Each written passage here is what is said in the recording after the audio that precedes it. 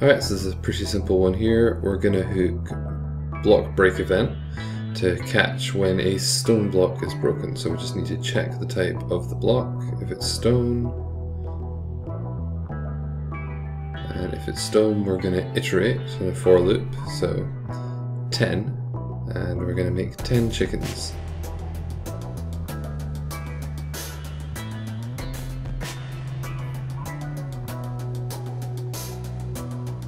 What I'm doing here is just spawning the chickens at the location of the block.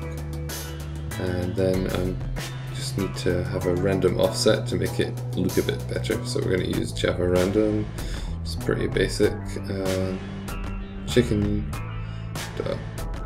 Chicken.set velocity, and we're going to create a new vector just with random offset, but without too much in the y. So just random the next double, which gives you a number between 0 and 1.